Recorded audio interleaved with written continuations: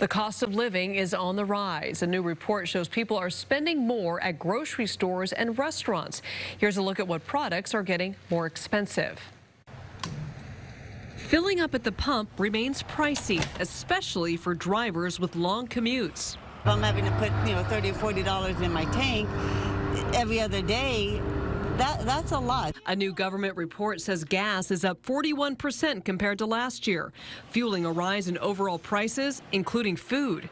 The cost of eating out in July saw its biggest one-month surge in 40 years, and shoppers are spending more at the grocery store. Beef and veal jumped 6.5% in the past year.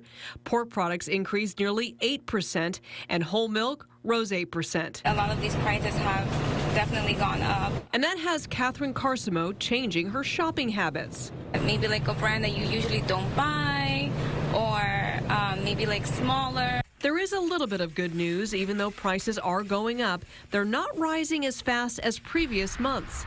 Used car prices slowed last month after soaring for most of the year.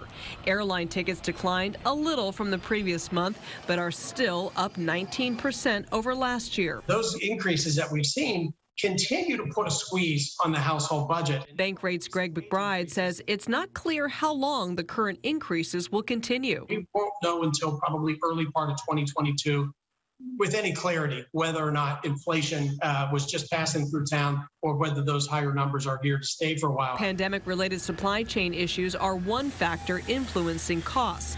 Once those stabilize, economists believe prices could too. Well, now one bright spot in the report is that prices for fruits and vegetables are down slightly in the past month.